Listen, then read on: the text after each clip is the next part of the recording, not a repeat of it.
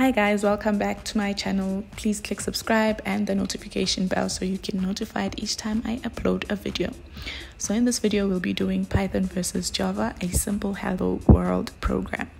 So let's go through the design goals for Java and Python.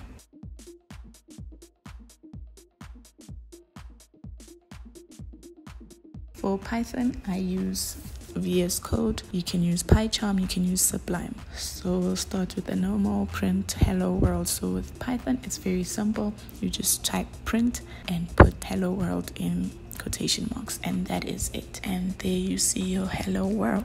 Python is an older language. It was first released in 1991 by its inventor Guido van Rossum. And then for Java, I use IntelliJ.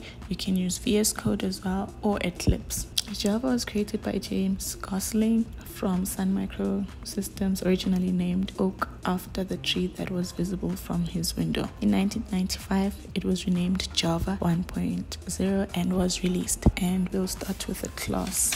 Class hello world. Every program needs to have a class and starts from main method.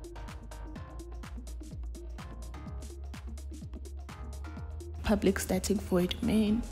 And then inside we put string arguments. So public, everyone can access it. Static is a method that can be run without creating any instance of the class containing the main method. Void doesn't return any method, and main is the name of the method.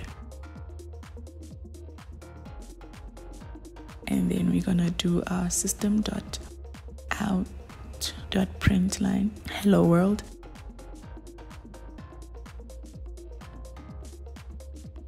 And then voila, it prints out.